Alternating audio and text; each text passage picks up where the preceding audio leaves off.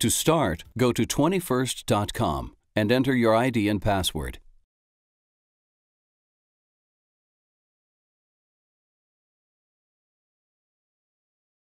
Click Login. On the pop-up that displays, click on the option to e-sign your documents. Review the list of questions and answer them based on your situation. Note, if you don't see this option, it means you do not have documents requiring an electronic signature.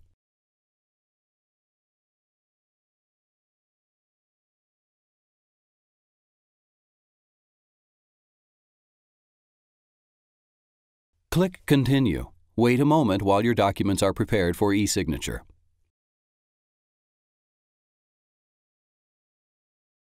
Review the list of documents to e-sign and click Go to First Document. Review the e-signature terms and conditions and click I accept to indicate that you accept the terms. Review documents presented in their entirety and scroll to the bottom. The documents presented to you may differ from the ones shown in this video. This document does not need to be e-signed. Click Next to indicate that you read this document.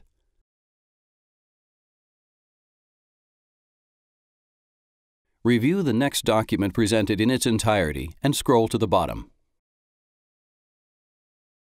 Click on the pen icon yellow highlight to e-sign this document. Wait for the page to refresh. Select Continue to proceed to the next document. Repeat the process of reviewing a document and then clicking on the pen icon yellow highlight when it appears in order to e-sign that document. Select Continue to proceed to the next document.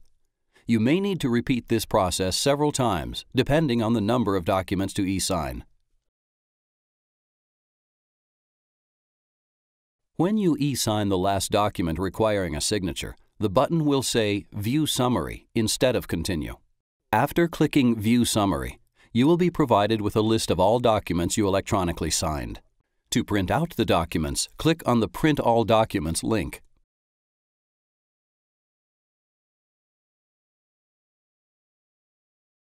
Click Submit and Finish to send your e-signed documents to us. You will then see a confirmation page and receive a confirmation email. Click Policy Summary to return to our self-service website where you can manage additional aspects of your policy.